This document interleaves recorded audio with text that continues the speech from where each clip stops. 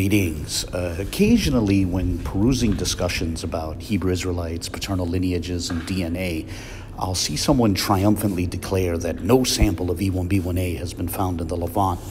Now, in private conversations over the last couple of years, I've told a few different people that I don't think it's particularly prudent to lean so enthusiastically into that sort of polemic, as I honestly think that it's nigh inevitable that ancient samples of E1b1a will eventually be found in the Levant. And I've previously thought about making a brief video on this topic, sharing my thoughts, sharing my reasoning, but, I've never got around to it. However, today, someone asked me in a public Facebook thread if I think samples of E1b1a dating to before 70 AD will be found in the Levant. So it seemed to me like now would be an auspicious time to go ahead with that video idea. And here we are. So, as I explained in that thread, as well as in previous Facebook threads, I think one easy illustration of this likelihood can be pulled up when using the map tab on the SNP tracker over at Scaled Innovation, the Scaled Innovation website. And I'll share a link to this tool in the video description. Now, when you're on this page, you simply put in E-V38 in the search at the top of the screen. Then make sure the gender icon is set to male and click Go.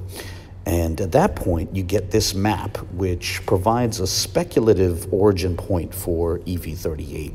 And once you have that, you go to the top of the page and click these three bars on the right. And when you do that, you'll get this drop-down menu, at which point you'll want to click on the Show Descendants option. Once you do that, the map then plots where different downstream subclades of E1b1a have been found. And honestly, it makes for quite the spectrum, right? Because it shows that ancient samples of subclades of E1b1a have been found all over the place. Rather than being restricted to just West Africa, samples have been found in Europe, in Northeast Africa, and in parts of West Asia, both, which are both southeast and northeast of the Levant. In short, samples of subclades of E1b1a have been found at various points on opposite sides of the Levant. In a sense, they collectively surround the Levant. And while it's possible that E1b1a carriers went around the Levant, somehow circumvented the Levant when traveling to those different points, I honestly think it's more likely that E1b1a carriers being on opposite sides of the Levant entails that those E1b1a carriers moved through the Levant. Honestly, it's a plausible, even probable route from one point to another.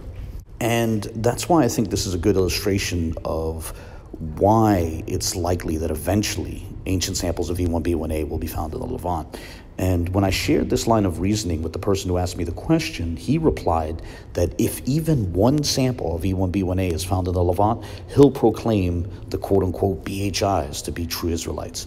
And I felt that was worth documenting, as this is an example, perhaps a rather glaring example of, a moment when hasty reasoning, which was tacit, becomes explicit.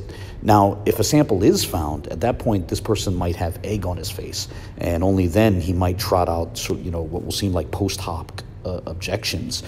For example, he might object that just because the haplogroup is found in the Levant, that doesn't mean it was Jacob's haplogroup, right? And, for example, I would actually agree with that because, for example, there are ancient samples of E1b1b, J1, J2, and R, which have been found in the ancient Levant. There was even a sample of Q, which was found in what's now Lebanon.